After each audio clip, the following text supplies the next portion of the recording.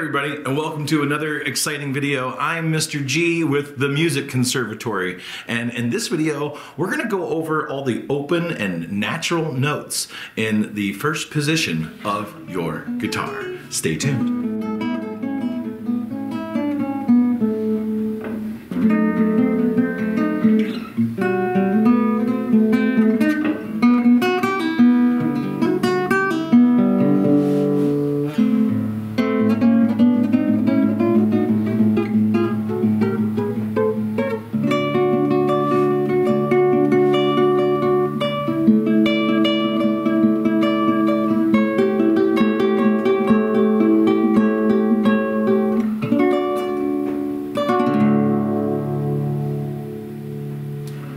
Hey everybody, and welcome back to the Music Conservatory. I'm Mr. G, and today we're going to take a look at page 18 of the Music Conservatory's Guitar Method book. And what we're looking at right here on the screen is a diagram of the open strings of the guitar. You can tell that they're open because of these clear circles. These darkened circles are where your fingers go on the fret. And so if you're watching this video, one, I assume that you have the book. If you don't, we'll put the link in the description below. And also that you've done a little bit of guitar playing already. You shouldn't be totally new to guitar playing if you're trying to learn from this video.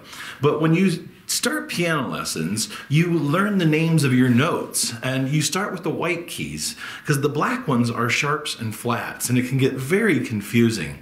And so no matter what instrument you play, you should really know the natural notes of your instrument.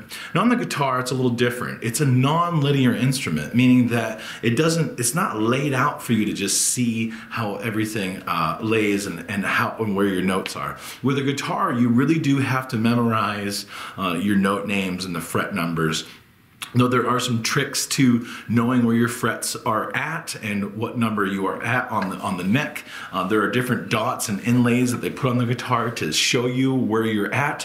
However, when you're first starting to play guitar, you really are playing in open position, okay? And in open position, it's really nice that every open string is a natural note. And if you are not new to these kinds of diagrams, you'll know that this diagram works just like this. Here's the guitar.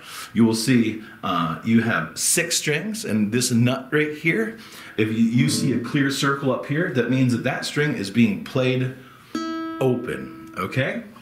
The first line will be the first fret of your guitar, right there, the second fret and the third fret, just like that. So if we take a look at this diagram, we have, starting from the lowest string, E, you have open, first, and then third. So with your guitar, you would play open, first, and then third. Open, first, third would be E, F, and G. If you look down at the bottom of the paper, you will see the actual note on the staff. Going on to the next string, your A string, you will play the open, second, and third fret, which is now A, B, and C. A, B, and C. On your third string, your D string, you're going to play open, second, third fret again. So we have open, second, third. We have D, E, F. Now, moving on to our G string. We have only 2 notes here on our G string in open position that we really want to memorize, and that would be open G and your second fret of A. G and A.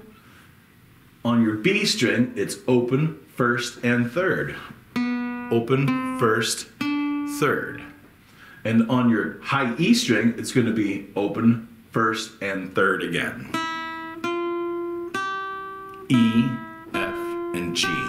So starting from the bottom of our guitar, at the bottom, meaning the lowest pitch, it would be E, F, G, A, B, C, D, E, F, G, A, B, C, D, E, F, G. And those are your natural notes at the bottom of the guitar. So hopefully by this point you're strumming on some chords, and that is a lot of fun. But if you're ever gonna play melodies,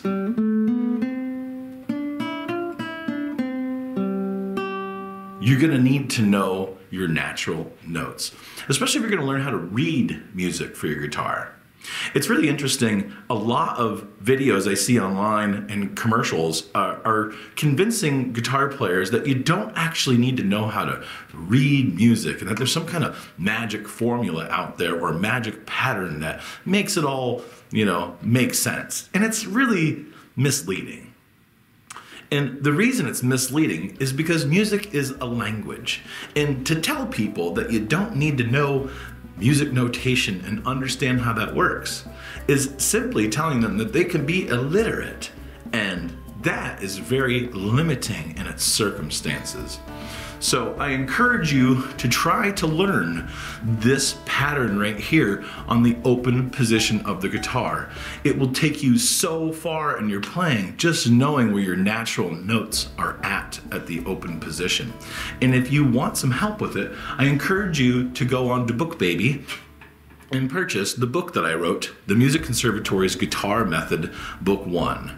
Many teachers enjoy working out of this book, and hundreds of students over the last 10 years have learned how to play guitar from this book. Not only does it cover common chord progressions, it covers the basics of sight reading in the open position of the guitar. It's not a book that's trying to make you learn Mozart and Bach right away. It's the kind of book that's just teaching you the fundamentals of the music language. That way you feel like you understand it. When I tell students, and when I talk about students about sight reading for the guitar, I don't ever try to convince them that they should become a really proficient sight reader. What I try to convince them of is that to at least understand the music language, understand the staff, the names of the notes, and where those notes are at.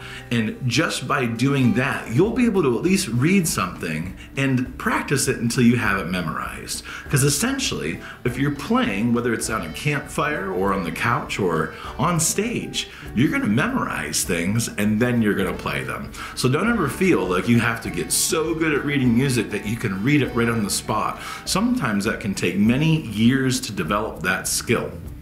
But what doesn't take a long time is understanding the basics, understanding your basic notes and your note formats. So please, if you like this video, click like, subscribe, and hit the notification bell, and I'll leave the description to the link for my guitar book in the description. And check back on this channel for more videos about how to play the guitar.